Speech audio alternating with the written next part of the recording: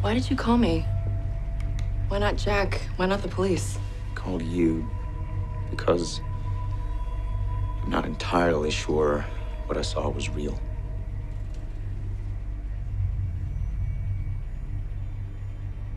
Then let's prove it. I grabbed her arm, and an entire layer of dead skin separated from the underlying tissue, like she was wearing a glove. That's why she doesn't bleed. Right, there's no circulation. There's nothing alive in the tissue to bind it. What did you do with it?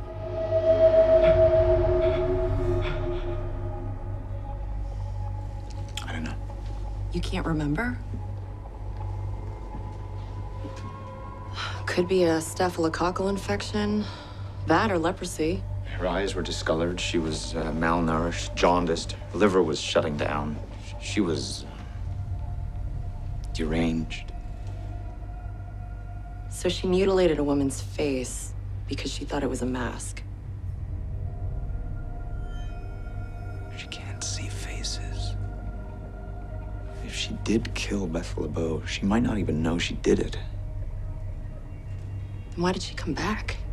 To convince herself she didn't.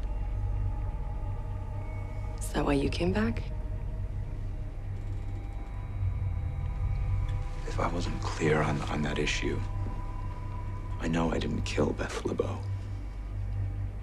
I just want to know who did. Me too.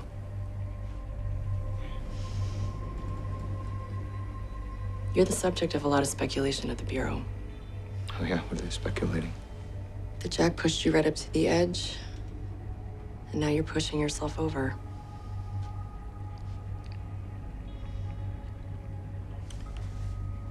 This killer can't accept her reality.